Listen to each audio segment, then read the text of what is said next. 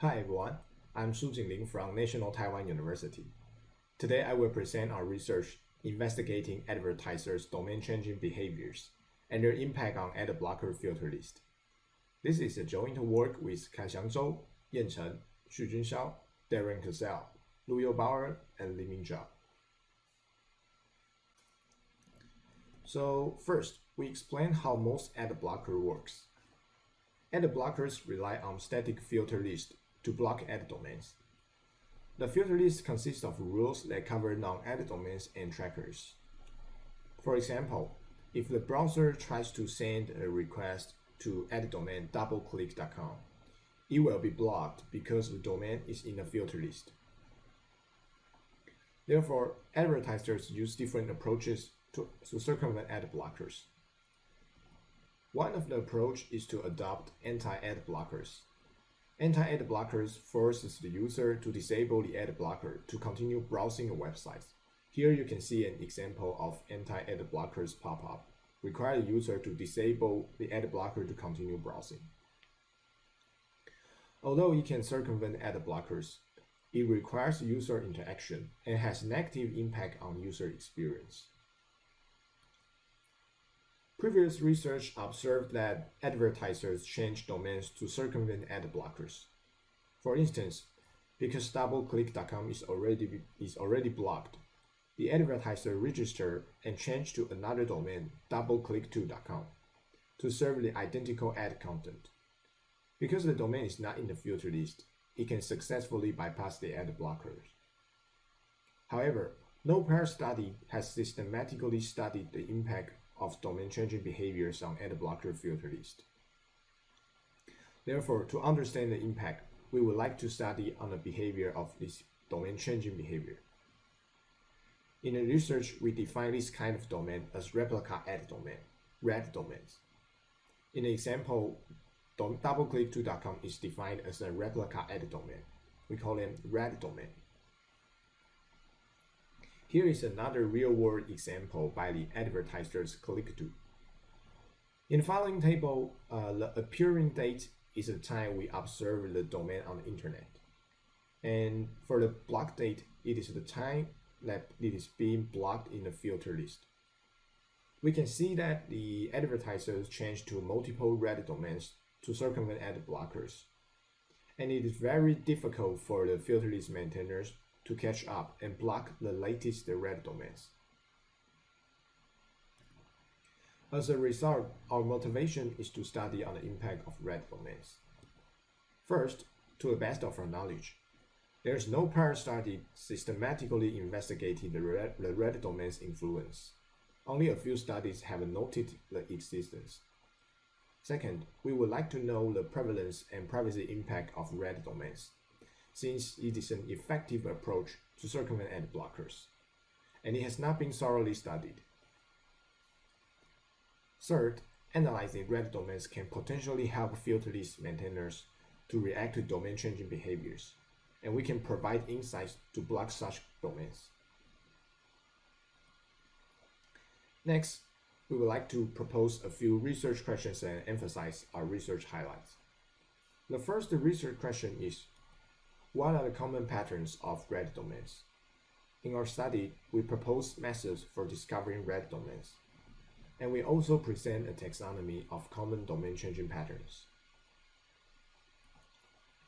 Also, we would like to know how prevalent are red domains. In our analysis, we discover red domains appear on 10.24% of the 50K website we crawled. Last, we want to measure the privacy impact of red domains. Red domains can additionally extend the time span of the original ad domain for 558 days in average, which is about 1.5 years. Next, I will introduce the methodology. So, how do we identify red domains? Let's still use the previously mentioned doubleclick.com as an example. So the question becomes, is the domain B doubleclick2.com and red domain of the ad domain doubleclick.com? So how do we know this domain B is a red domain of it? We will go through 3 steps. First, we check if both domains they have the same owner. And here we leverage DNS records and TLS certificates to infer the ownership of the two domains. Further, we check whether the two domains have similar functionalities or not. We use URL passes and served files to infer the functionalities. In the end, we manually verify if the domain B is an ad domain by following filter list's policy. If all three conditions are satisfied, then we can infer B is a red domain of the ad domain doubleclick.com. The methodology details can be found in the paper. In the next part, I will go through our results. First, we answer the first research question: how prevalent are red domains? We identified 1,748 red domains, and 652 of them were not blocked as of February 2021, the time where we conduct our research. We also discovered 10.24% of the 50K website we crawled, they sent at least one request to red domains. Both results show that the red domains are prevalent and can substantially harm users' privacy. So the next question, we would like to measure the privacy impact of red domains. What is the privacy impact? 415, which is 23.7% of the red domains, exhibit privacy intrusive behaviors by DataGo's tracking radar. This includes fingerprinting, tracking, and session replaying. Additionally, red domains can extend the time span of the original ad domain for 558 days in average. So both results indicate that red domains are a very effective approach to circumvent ad blockers. Next, we propose a taxonomy of domain-changing common patterns. The four categories consist of using CDN domains, moving to first-party subdomains, changing subdomains, and using revolving domains. Due to the time limit of our presentation, we will focus on the category moving to first-party subdomains, because this kind of pattern is the most tricky one for filter list community to block. Let's quickly see an example of this domain-changing pattern, moving to first-party subdomains. So the user browses a website, compass.com, and the website sends the request to the third-party ad domain, tracking.kiwi.co, which will be blocked because this domain is already in the filter list. Then advertisers change their domain to dynamic-js.compass.com and proxy the ad content through it. We would like to emphasize that this red domain is a first-party subdomain under compass.com. It is not a third-party domain. So what is the potential problems of using first-party red domains? We found that filter list policy is actually lenient regarding first-party ad domains. According to a filter list, easy list, it will only block first-party ads only if it collects a significant amount of personal data. Also, changing to a first-party domain blurs the trust boundary between first and third-party websites. It abuses users' trust to the first-party website. Therefore, we surveyed several advertiser websites and found that advertisers encourage publishers to delegate ads using first-party proxy subdomains to bypass ad blockers. We speculate advertisers exploit the fact above mentioned to circumvent ad blockers. And we would like to provide some recommendation for content publisher and filter list maintainers. So, the first recommendation for content publishers is we suggest content publishers should be transparent about the cooperation with advertisers. They should not blur the trust boundary between first-party and third-party advertisers, as it could potentially harm users' privacy. And for filter list maintainers, we recommend the policy should not be lenient to first-party trackers.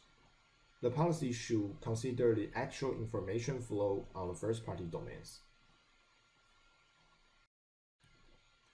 The result and recommendation of the rest three categories can be found in the paper.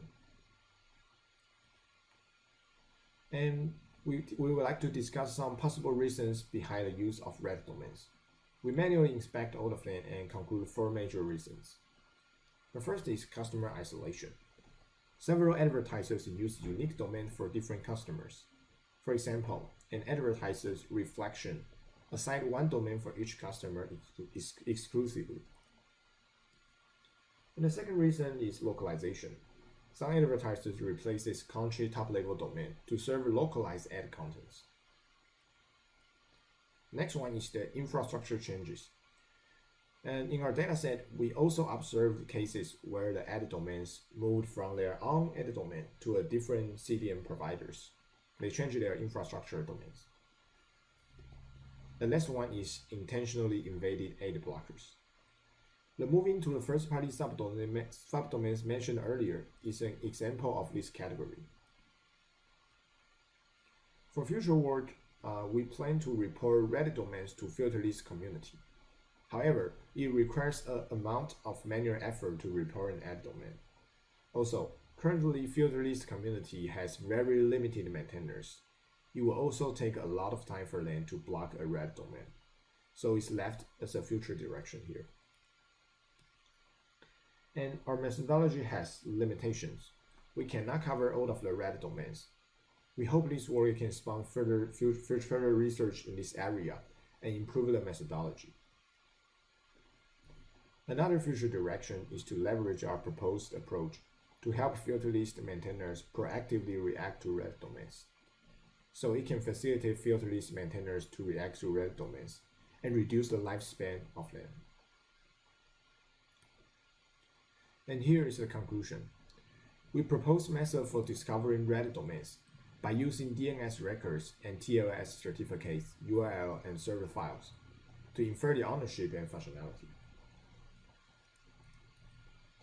We also present a taxonomy of red domain patterns, consisting of using CDN domains, changing subdomains, moving to first party, and using revolving domains. Red domains appear on 10.24% of the website we crawled. This implies red domains are pretty prevalent. Last but not least, red domain extend the time span of the ad domain for 558 days. It shows that changing subdomain is an effective approach to circumvent ad blockers. And we embrace open data. Our dataset will be published to help future researchers and filter list community. Thanks for your attention. My name is Hsu-Chun. Please contact me if you have any questions. Thank you very much.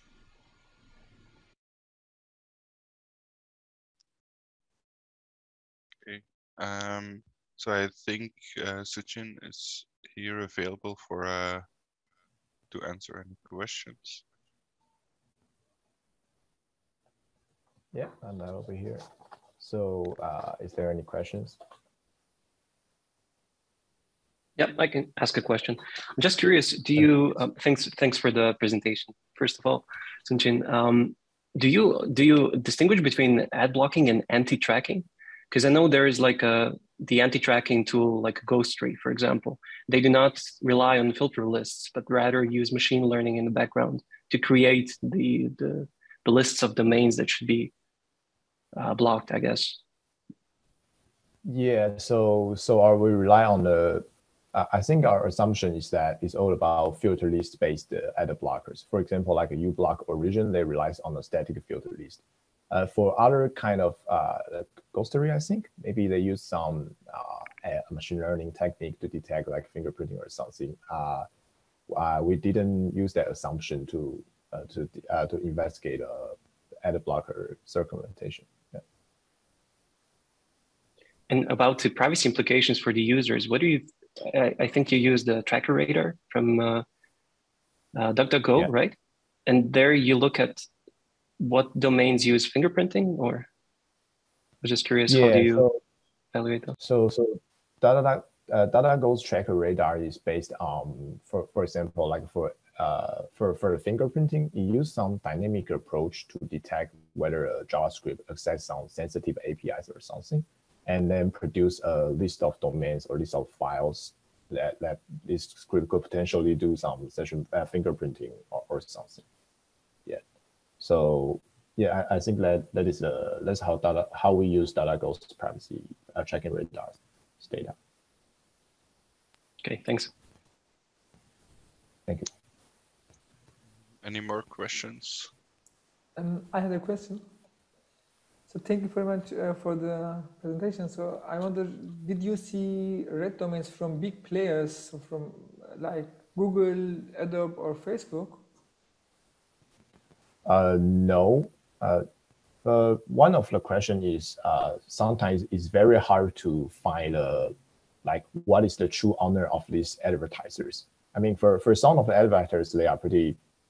They just, you can see the script and manually inspect the script and find out, okay, so this script belongs to a advertiser. But unfortunately, we didn't identify some red domains belong to some big players like Google or Facebook or something. Thank you very much.